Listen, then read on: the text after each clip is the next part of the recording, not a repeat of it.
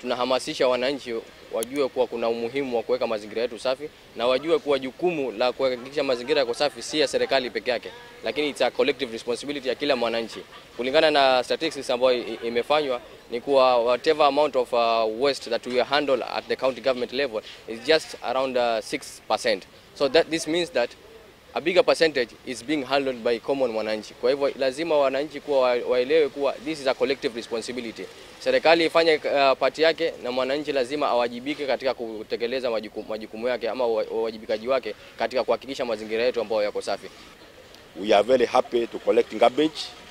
In fact, it is an exercise when you are bending, you are collecting and doing all that.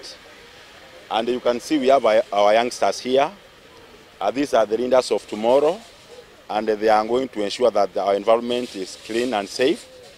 And lastly, I want to encourage our own Kenyan people to embrace collecting garbage and living in a healthy and safe environment. We felt at one point, serving as police alone, we may not be able to satisfy the community in giving them what they want. And so we felt it's good that we join them, we partner with them, we build that trust within the police and the general society by doing a communal work together.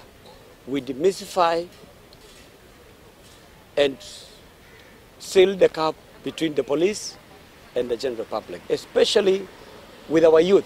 As much as we are fighting to protect the baobabs, we are encouraging people to plant trees, but we are also choking the same trees with pampers. We are choking the same trees with sanitary towels. So let's rethink the way we dispose of diapers and sanitary towels. The message is always the ladies, the women need sanitary towels. But what do? We are naturals. Let's protect all living beings on land and below water. We are cleaning the environment of Alaskan, and I want you to help.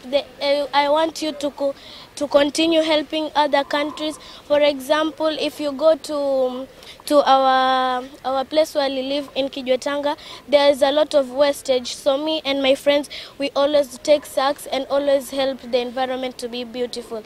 Some other times when you go to the beach, you always dirtify the beach. And I want you to stop that, because sometimes animals come out of the water and they always eat trash. For example, turtles. My name is Amani James, and you are here to clean the community, and we are here to help those people who are cleaning the society.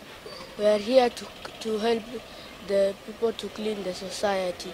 We clean the society so that we can live in a healthy rooms to avoid illnesses.